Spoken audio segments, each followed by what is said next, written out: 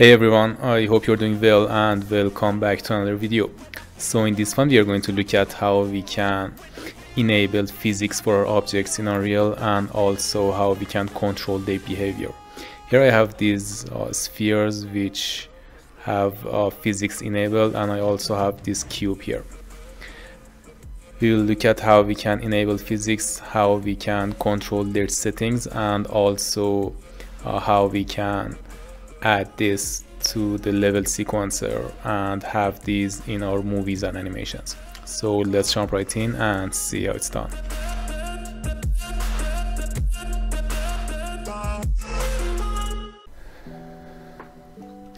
Alright, this is actually a very simple and straightforward process. Just drag any object you want into the level, and here in the details tab you have these physics options. Hit simulate physics and keep the gravity on, and now you can see that it will drop to the ground.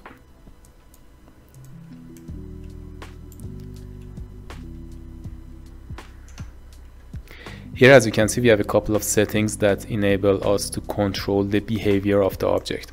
For example, if we bump up the mass, it will be heavier and harder to move. Let's set it back to 100, and another very useful setting is this linear damping. When you bump it up, you can see that the object will stop as soon as I stop pushing it.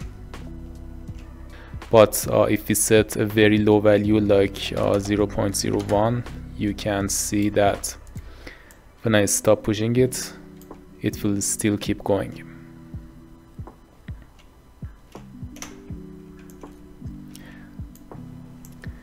Here, if we disable gravity, the physics will still work, but it will work without the gravity, so it will not drop to the ground. But if I touch it, I can still make it move.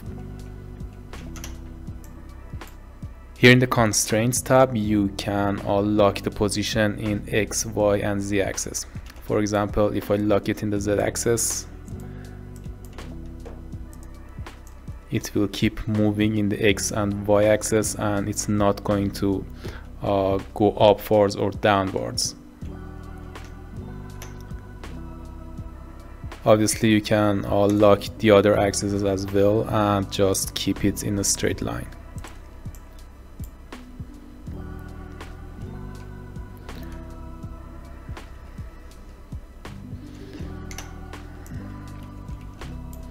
We can also lock the rotation as well, but this is a sphere and we cannot see the rotation. So let's add a cube, simulate physics, and for example lock the rotation around the X and Y axis.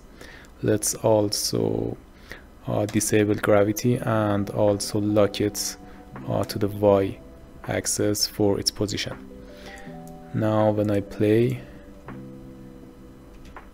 you can see that it's only moving around the axis that I didn't lock, and also the position is controlled by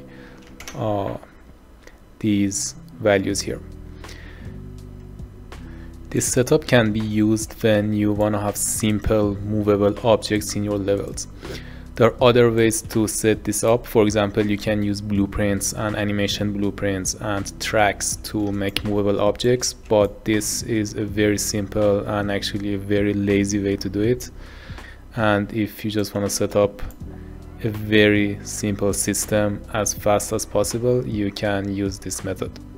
There are more options here as well, but they are advanced options and they do not have use cases in a lot of scenarios. So I'm not going to cover them in this video, but another thing I want to talk about is how to enable the physics in our level sequencer. Here I have this sphere and I have enabled physics, and again, as you can see, when I simulate, it will drop to the ground like this. But here in the level sequence, it's not going to work like that. Here I have a level sequence and I have this camera inside it, and here if I hit play, nothing happens. In order to activate our physics in the level sequence, what we need to do is to just add this actor to our level sequence. We don't need this transform, let's delete it, and here hit track and add the static mesh component. Now select the static mesh component, go to the track, and here in the body instance, go to physics and simulate physics. Now you can keyframe the simulation. For example, here let's add a key, turn this off, and for example after 30 frames add another key and turn this on. Now it's going to work. We need to hit simulate, and after we play this, it will simulate the physics for us.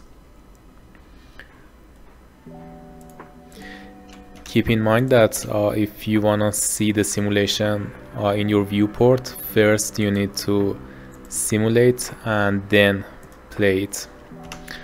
If you don't do this, it's not going to work. Here, as you can see, without simulating it and playing it, you can see that nothing will happen. This is when you wanna see it in your viewport, but if you render this in your movie render queue or in the movie scene capture legacy, you don't need to hit simulate. You can just render your sequence and you will have the simulation in your final render. You can also use movie render queue if you have the plugin enabled.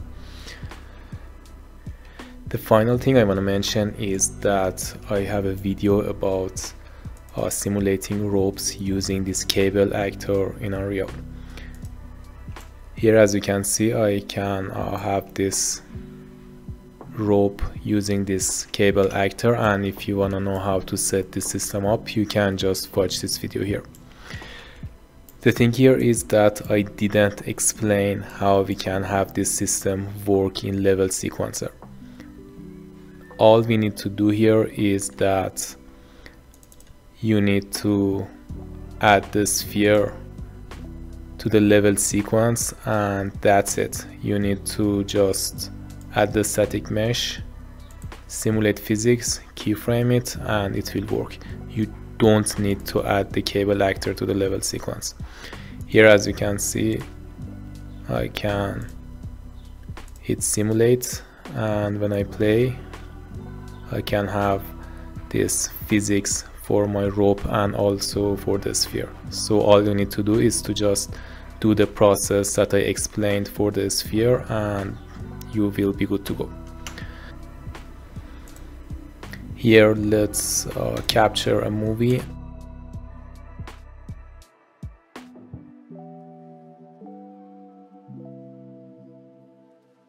And yeah, as you can see, it's working perfectly. Yeah, that's it guys. I hope you enjoyed this video, and if you learned something new from this tutorial, please leave a thumbs up and subscribe to the channel. Peace out.